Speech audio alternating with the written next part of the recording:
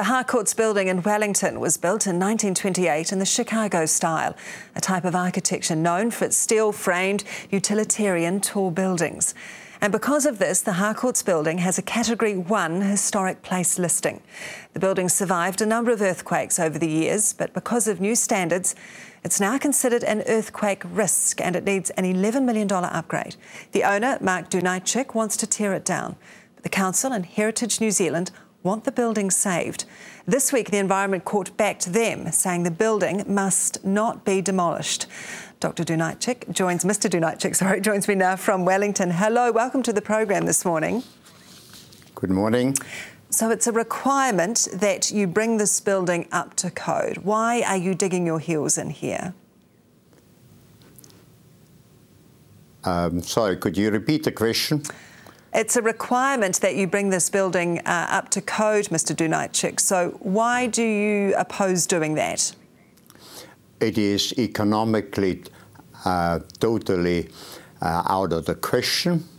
And secondly, in my opinion, the structure of the building can be made safe, but the facade, which is unreinforced brick masonry, cannot be properly safeguarded. The Historic Places Trust would beg to differ with you on that. They think you can do it. Well, that's their opinion, but the opinions I have from a variety of engineers, the weak point in the strengthening will still remain the facade. We are not talking about the structure of the building. Okay, it's my understanding that money isn't the issue here, because I think you spent around $100 million building the Astron building near the train station in Wellington. I'm told you want to bowl this and build a 25-storey tower. Is that the reality here? Is that just what you want to do? Does it make more sense to you to do that? Of course, it would be a much better use of the area, and I just want to make it clear, it's not a new building that I want to erect. I just want to extend the existing building over the entire area of the Harcourt's building footprint. Do you think in this country we need to do what we can to retain heritage? I have no problem with that, except that it is my opinion, if the greater community considers that as such a jewel for the nation, in that case, I'm quite prepared to gift it to them, provided they, first of all, retain and maintain the building for the future. In other words, if the community wants it, here it is, you look after it. I cannot see where the logic is that I, as an individual, should comply with the wish of a certain degree of the public. And you've offered the building to the Historic Places Trust for $1, which I think I may be calling the Historic Places Trust bluff a little bit. What do you expect, though, is going to happen now?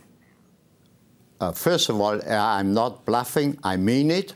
And as I already said, there are fundamental conditions attached to it, and that is that they cannot flog it on to somebody else afterwards. You did know, though, that it had heritage status when you bought it in the 90s? No. First of all, I didn't buy direct. I was a minor part in a consortium that acquired the land where HSBC is standing on and the Harcourt's building in the late 90s. Did you follow due diligence, though? As I said, I wasn't part of the consortium that acquired it. I came onto the scene in the very late 90s when all the planning and resource consent has been obtained by the other party. OK, so what's going to happen, do you think, right now? What's feasible here? I know that it's uninsurable. I know you're paying an enormous amount of rates. What happens to the Harcourt's building? We are in a state of limbo because the yellow sticker on the building says I have to strengthen it or demolish it by July 2027. And therefore, I have no option. I'm not prepared to strengthen it, and HBT doesn't want it, so therefore it just will simply sit there and decay. All right, Mark Dunajtschik, the owner of the Harcourt building in Wellington, thank you for your time this morning.